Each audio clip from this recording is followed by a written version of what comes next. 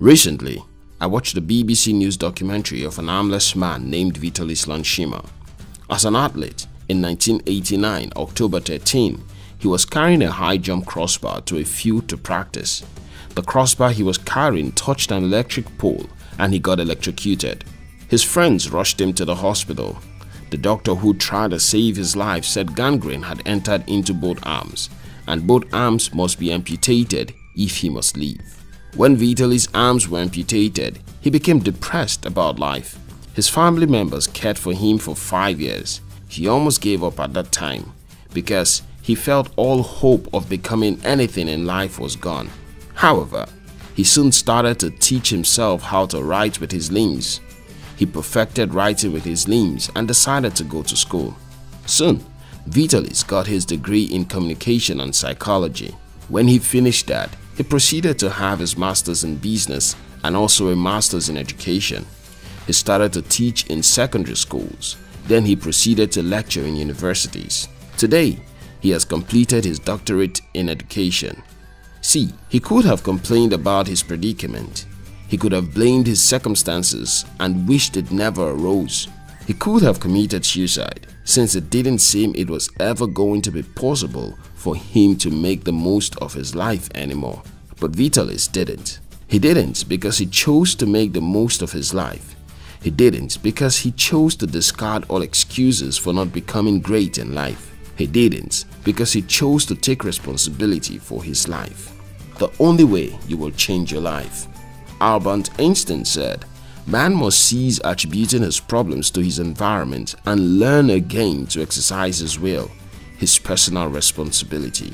Taking responsibility for your life may not be a much discussed topic amongst young people, but doing so in your youth will help you to build a life of success early.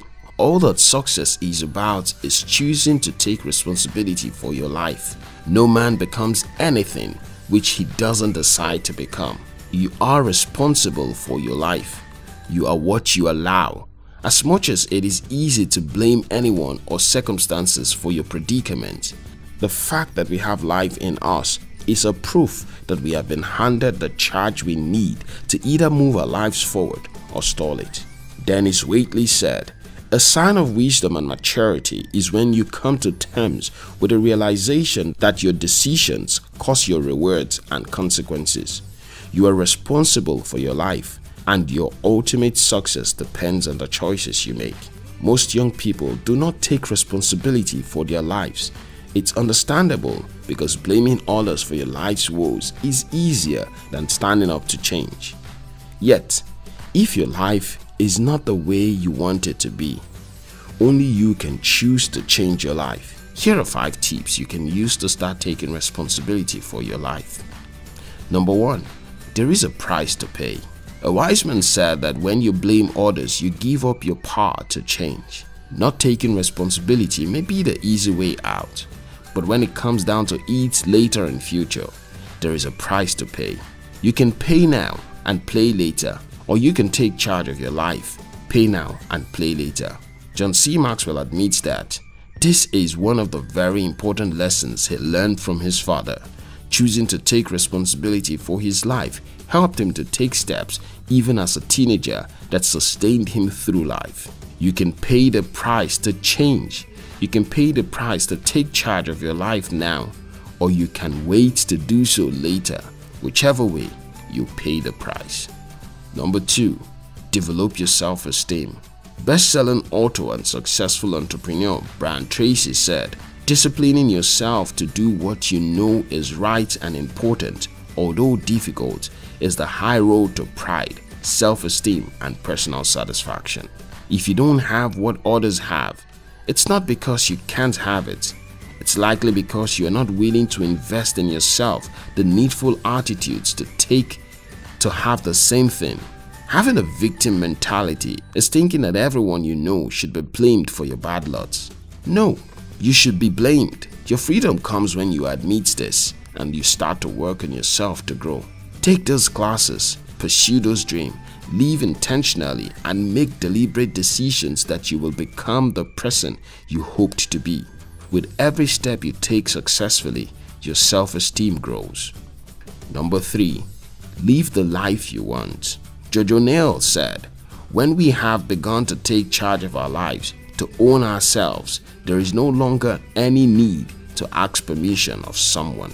No one is going to stop you from living the kind of life you want. No one will hold you back. No matter how much you think your present company is preventing you from becoming all you want to be, you're the one permitting them. You can have back your permission by choosing to rise to do what you must. But people won't make you do what you want to do. Stop permitting them. Grab the permission you already have to move your life forward.